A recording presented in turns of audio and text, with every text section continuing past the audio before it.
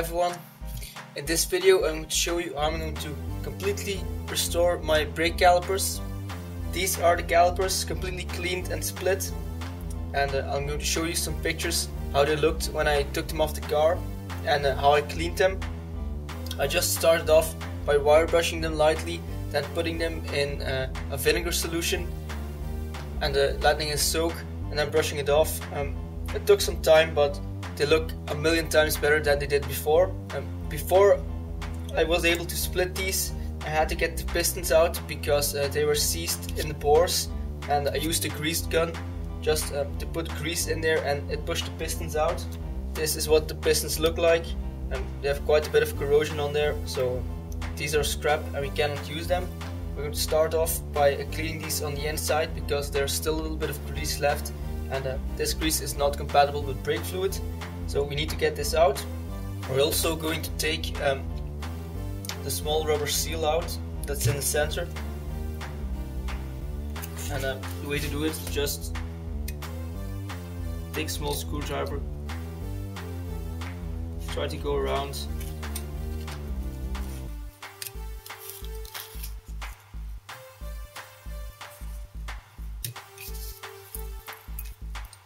there it is. Do one more.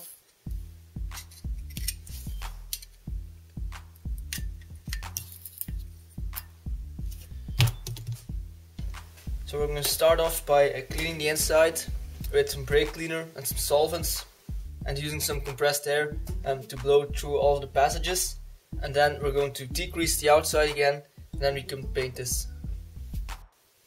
So these are the caliper halves after they've completely been cleaned. All the dirt has been blown out. I've polished the pores with a small wire brush like this. This is brass and on a Dremel. Now I've taped off all of the parts that can be painted because these are the contact surfaces between the halves. Now it's time to paint these. So this is POR 15 heat resistant paint. This is the aluminium color.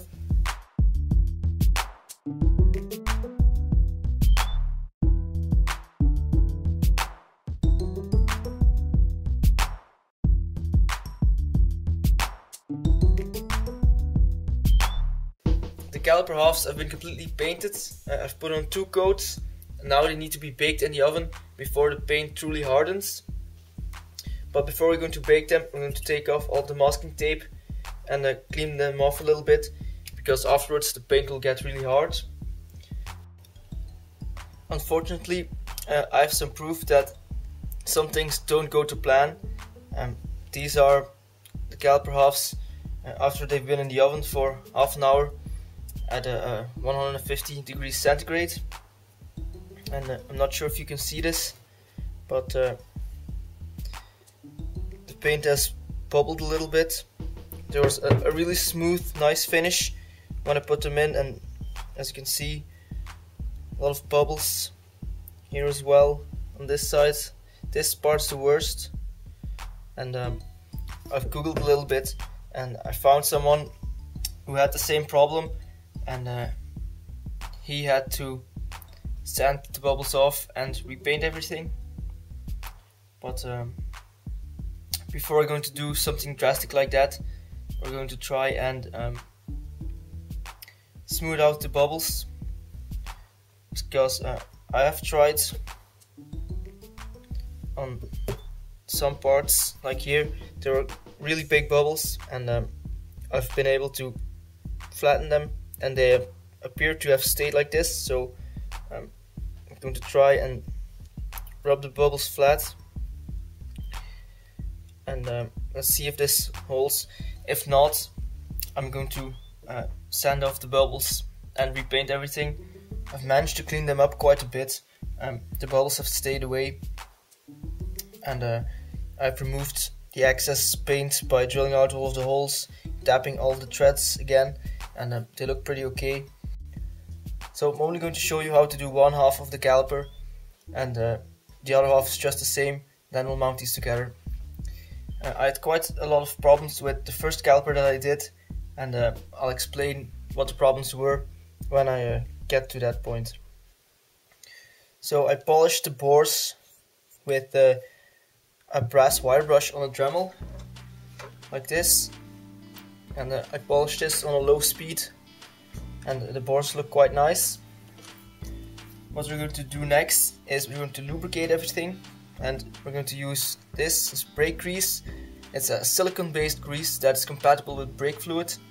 You can use Castrol red rubber grease, it's just the same, but you do not want to use any petroleum based grease. So the first thing we do is we take some grease and we want to completely cover the inside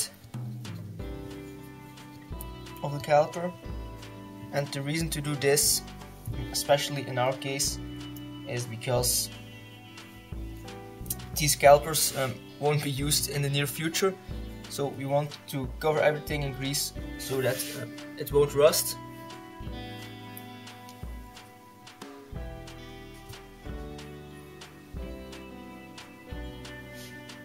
I also want to put some grease inside the little groove where the seal will go,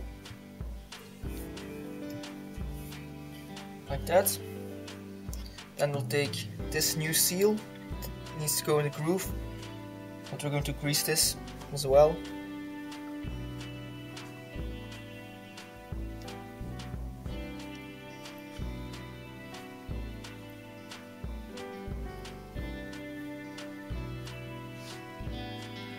So I'll just put it in.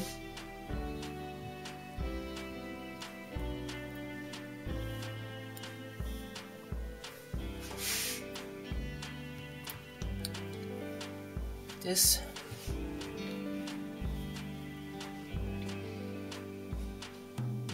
Now I'm going to show you this. This is a stainless steel brake piston, and you might remember how the original ones looked. This is truly a work of art. These won't rust, they're really nice, and it's a very good upgrade to do. Well, we want to grease this piston as well.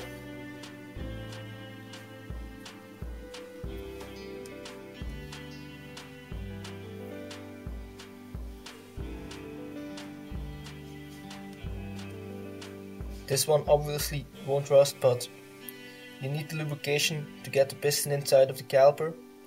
This is much easier when the calipers are split. So now take the piston and you have to push it down square so it won't bind. There you go.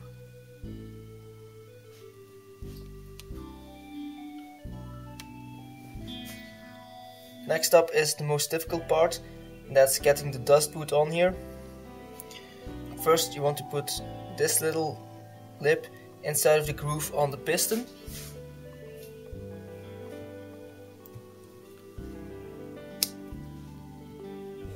Like this.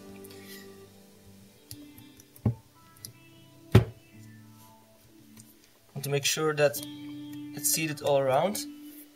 Then what I found is press the piston down so that you can put the outside of the boot onto the lip of the caliper, and then to try to get all the grease off the dust boot.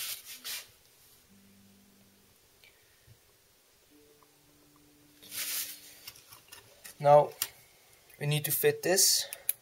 This little ring goes on the outside of the dust boot and it clamps the dust boot around the little rise on the caliper. This is the most difficult part.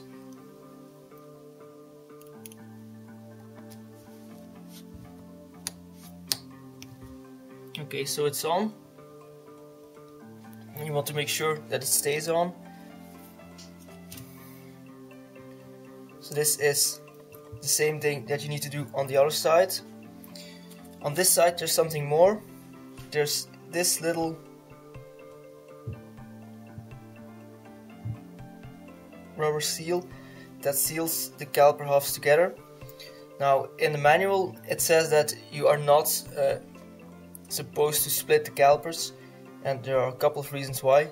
This is one of them. You need to replace this rubber seal if you split these, and they're not as easy to find. In the US you can get them from Pegasus Racing, and in Europe you can get them from Anglo Parts, and I'll try to put the Anglo parts number in the description. And before we're going to fit them, I'm going to grease it a little bit.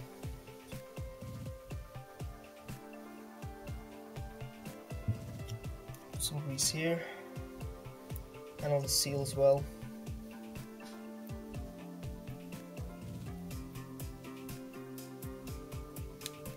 Put the seal in like this. We're also going to put a little bit of grease on all the mating surfaces.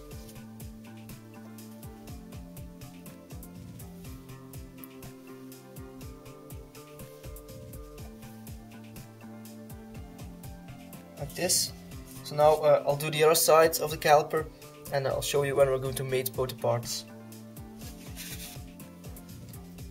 So now both caliper pistons and seals have been installed.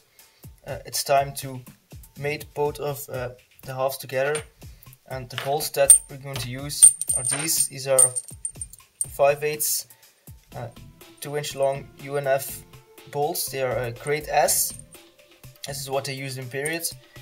And the main problem with splitting the calipers is that because it says not to split the calipers, there are no torque figures available for the bolts. And this is also where the problem came with the other caliper that I did.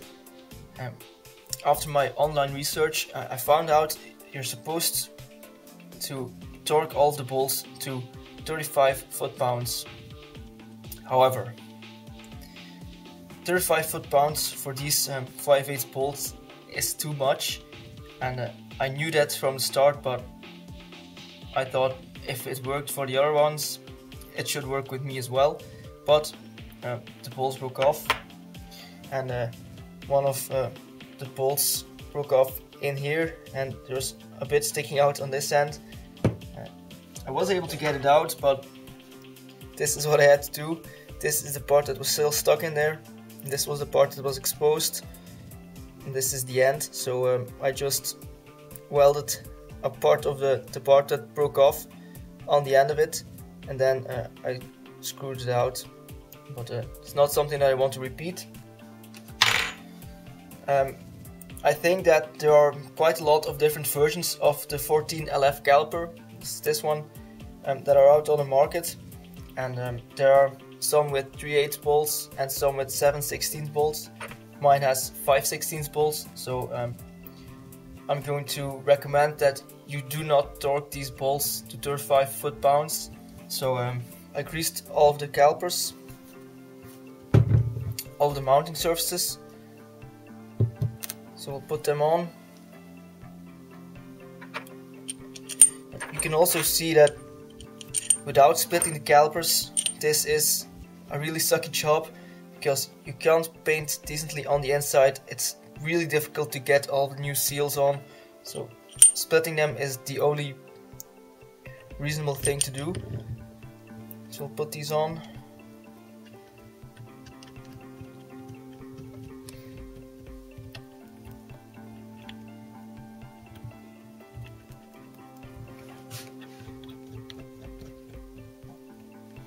So now I'll screw these in, and I'm going to torque them to something between 15 and 19 foot-pounds, and hopefully this won't break the bolts, but we'll see how it goes, and then we'll mount them to the car. Okay, so I've torqued all of the bolts to 17 foot-pounds, and hopefully that will be enough. Now it's time to mount the caliper to the caliper bracket. You need to use these special bolts. They have a really long shoulder, and I got these from Europa Engineering.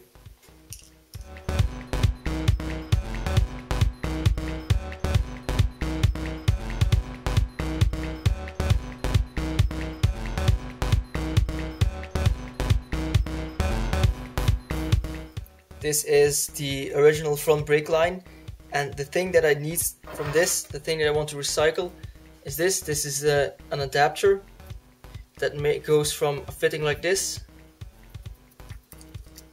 from just a regular brake hose adapter to a banjo, and I've been trying to find these everywhere, but I couldn't. And then I remembered that the front brake lines were still on the body, and I went to get these off. As you can see, there's an adapter on here. So we'll remove the adapter. As you can see, it's really dirty and looks terrible, but it's brass, and as you know, brass can clean up quite nicely because it doesn't really corrode. This is the one on the other side of the car, and I cleaned this up using a brass wire brush and Autosol metal polish. So this is what we're going to use to go from a straight end fitting on a brake line to a banjo with the new brake lines, but just using the original converters from brake line to banjo. Now I'll just have to clean this one up and it will look just as good as the other one. I've got new brass bleed nipples. These are the extra long ones, so they definitely fit. And of course, new rubber cap. We're also going to do something that they didn't do in the factory, but something that's quite important in my eyes. And that's centering the brake caliper on the brake disc. As you can see, there's a lot more room on this side of the brake disc than there is on this side, and you can even hear it rub against the brake pad a little bit. So now I'm going to take some of these. These are shim washers. They're 7/16 for these bolts. So these are 0.5 millimeter thick each.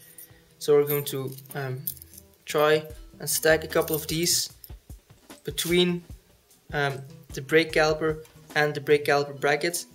So right between this, and then we can space the caliper a little bit better on the brake disc.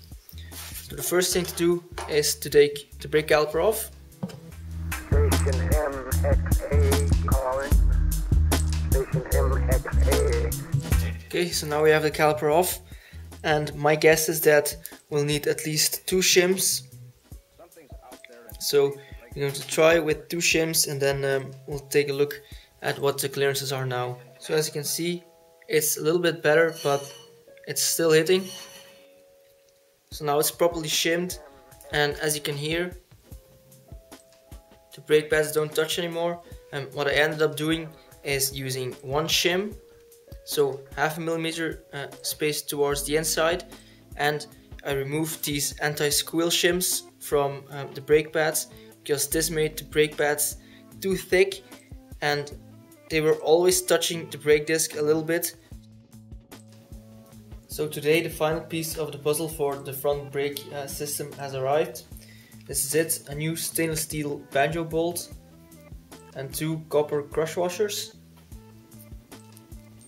So we'll assemble these, and we'll take the banjo converter that I got from the old brake hoses. Put the crush washers on, feed the line in.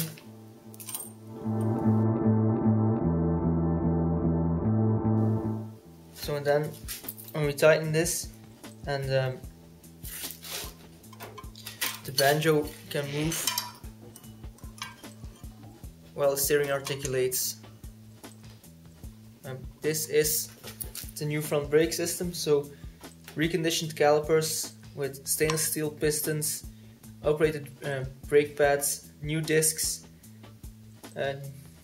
new bolts, new seals, new bleed valve, new banjo, reconditioned banjo converter, and a new stainless steel braided line. It's the end of this video. I hope you enjoyed it.